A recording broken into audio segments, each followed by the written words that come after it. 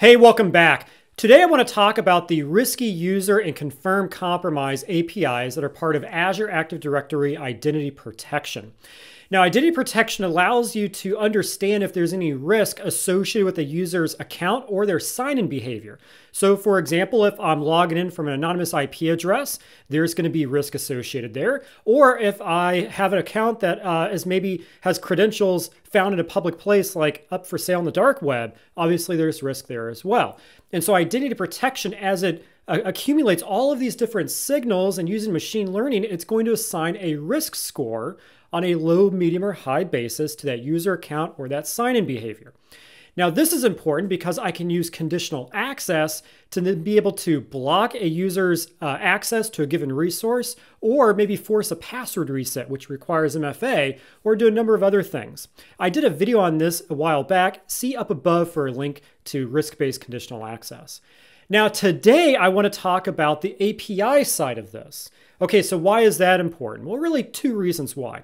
Number one, if you're a security ISV and you've got software and application that you make, you can actually receive programmatically that risk state information about a given user's account and see if there's low, medium, or high risk. And then you can also send a signal back to Azure Active Directory and say, hey, I think that user's account might be risky. Go ahead and confirm compromise and set it as high risk. Okay, so I could do that via an API. And the other reason why this might be important is maybe you're a SOC analyst or maybe you're a security engineer and you want to do PowerShell scripting, or you have a homegrown application you wrote. There could be a number of different reasons why you want to use this API. Maybe it's a Azure Sentinel automation playbook that you want to run some downstream commands. It could be anything, right? So let's take a look at how this API works by doing some demos here. All right, let's jump over to the demo. I'll put a link in the video description to the documentation for the API, and you can read more about this. But today we're going to go through a few of these different methods in the API. We're going to set a user as high risk using confirm compromise. We're then going to read the details of that user's risk, and then we're going to dismiss it. So it's pretty easy.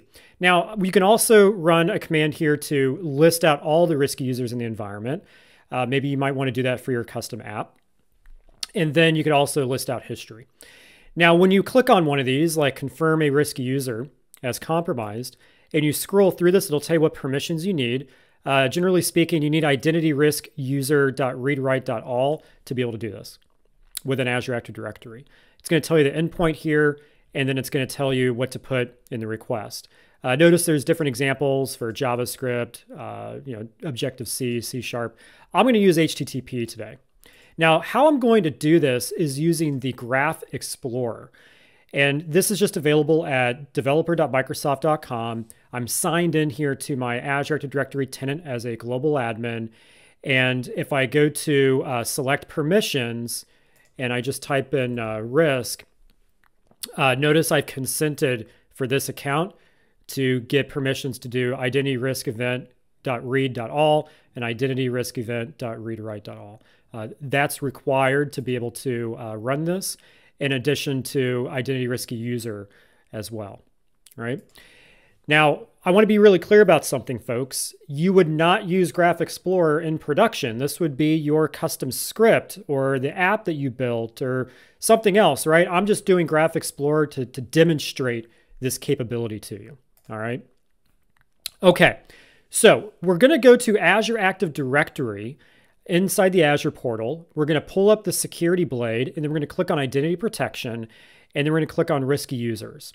Right now, there's no risky users found in the directory. That's good. So that means my end users can log into applications as they need to do their job, and life is good. However, let's pretend for a moment that we have a user who has some risk associated with their account. And maybe this third-party security solution discovered that risk. Maybe the end user has a device, an endpoint, that got compromised or has malware on it. And we want to go notify Azure Active Directory that the user's identity might be compromised as well. There could be a number of different reasons why we want to do this. So we're going to use the API here to run that. So I have a little cheat sheet going. And what we're going to do is run a few things here. So we're first going to set the endpoint. And we're just going to set the endpoint here to identity protection, risky users, confirm compromise. Now we got to make sure we're using v1.0. Every API that Microsoft has also has a beta version of that same API. So obviously you want to make sure you use the production v.1.0. And we're going to change this from a get to a post. And then in the body of the request, we're going to put the user ID, just like that. Okay. Now you get the user ID from Azure Active Directory. So if I pull up my user here, in this case Adele, under Object ID, you will see that's the ID. Now, of course, I could pull this programmatically via the Azure Active Directory API if I need to. Okay, so let's go ahead and run this query, and we're setting for Adele here. We're setting on her user ID. We're setting high risk via confirm compromise. So we're actually confirming back to Azure Active Directory and setting this risk state administratively that we believe Adele's account has been compromised. So again, this could be coming from a third-party security solution. It could be coming from a PowerShell script you run as a SOC analyst. It could be part of an Azure Sentinel automation playbook. It could be almost whatever you want, right? Okay, so once I run that, I'm going to switch over to identity protection. Actually, before I do that, I want to test this. Okay, so I actually created a conditional access rule or policy rather for this, and let me show you this policy. So this is saying if my user Adele tries to sign into any cloud app and the condition of high user risk is detected, then block access. Now you can even create this programmatically via the conditional access API as well. I just created it manually here in the portal, in the UI, and that's enabled. So what that's going to allow me to do is actually block access to all my apps if Adele's account is indeed risky, which we just set that risk state via the API here. So now if we go over to identity protection, and I'm just going to refresh this page, in just a few moments, we will see Adele's user account show up here as having the risk state being set.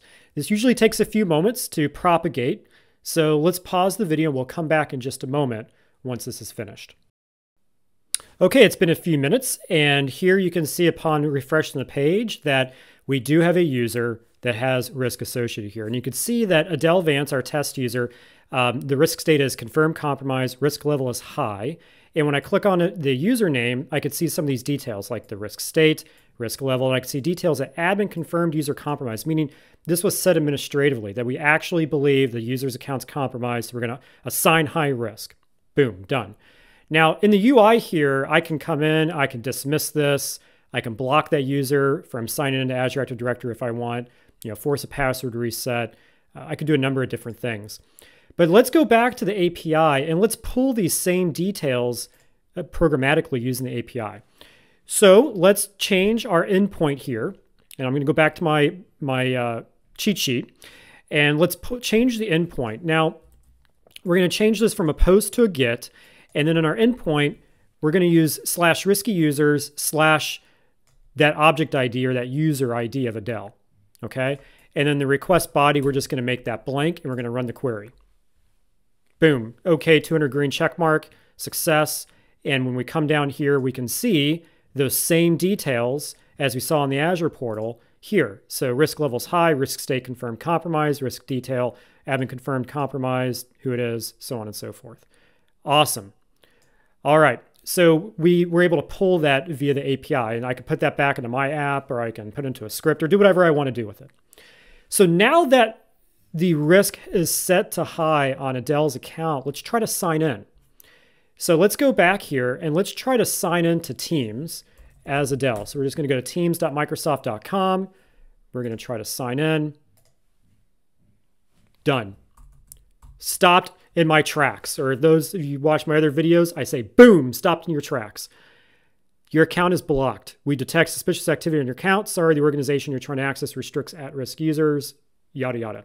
So that is my conditional access policy in action, blocking user accounts that are at high risk. Pretty cool, right? So now let's go back to the API and let's dismiss this risk. And remember, you can dismiss it both inside the Azure portal by clicking on the ellipsis here and choosing dismiss user's risk, or I can do it programmatically via the API. So we're just going to change this from from a get to a post. And then back to my cheat sheet here, we're going to change the endpoint to /riskyusers/dismiss. And then we're going to paste in the request body. Oh, whoops, wrong field. Paste in the request body here, the user ID and object ID, and then we're going to run that query. 200 green check mark came back successful, and that's now going to dismiss the risk on this user's account, and then we should be able to sign in again here in just a moment. So if we switch back over to identity protection, usually this takes a few moments for it to propagate. So I'm going to pause the video here and come back once this has been dismissed. And we're back. So that took a little while longer than I expected because I actually had to go refill my coffee cup. So now that we're back, as you can see, I refreshed the page and no risky users are found.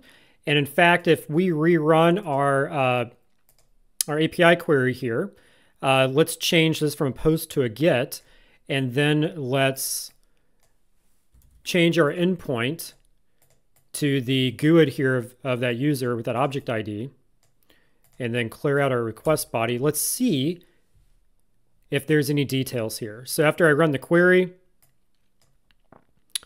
check it out. Risk level none. Risk state has been dismissed. Risk detail admin dismissed. All risk for user. And that's confirmed here in the UI. All right. So pretty cool stuff, right? Again, you can do all of this via the Graph API here. And I can also list out all risky users. So if we change our endpoint here to /identity protection /risky users with nothing in the body, it should return all of the risky users in the environment. So let's run the query.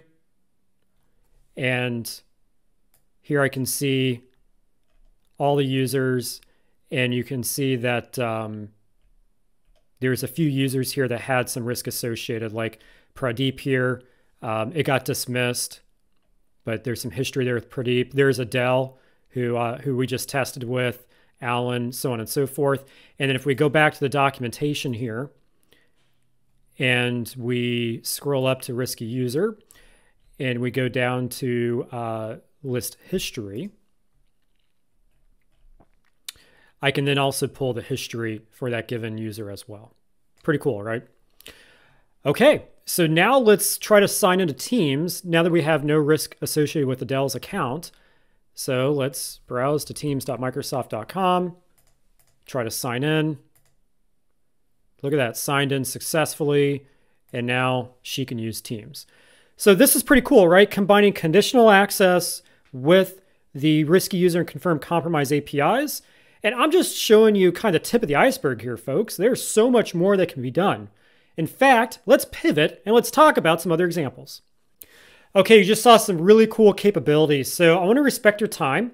But before I let you go, I just want to show you two quick slides. The first one is how to think about confirmed compromise API. And so again, if you're a security ISV or you've got some kind of an application or a Sentinel automation playbook or PowerShell script or whatever it may be, administratively, you could set that user's account to high risk and then let conditional access kick in or do a number of other things. Now, if you use that risky user API, remember we did that get command and we can retrieve the details of that risky user. And then within my own application, maybe I'm an ISV or an automation playbook, I can then do whatever I want with that information once I retrieve it. So I can go run commands downstream somewhere. Again, the possibilities are endless, and that's what makes this so cool and so inspirational. All right, folks, I hope you found value in this video. I really enjoy making them. If give me a thumbs up, that really does help me out if you did like the video. If you didn't like it, give me some feedback. I always want to improve. And if you want to see more videos, please click on the subscribe button because I do have new videos coming out every week. All right, well, I'm going to get on with the rest of my day. I hope you have a great day yourself, and we'll see you all in the next video. Take care.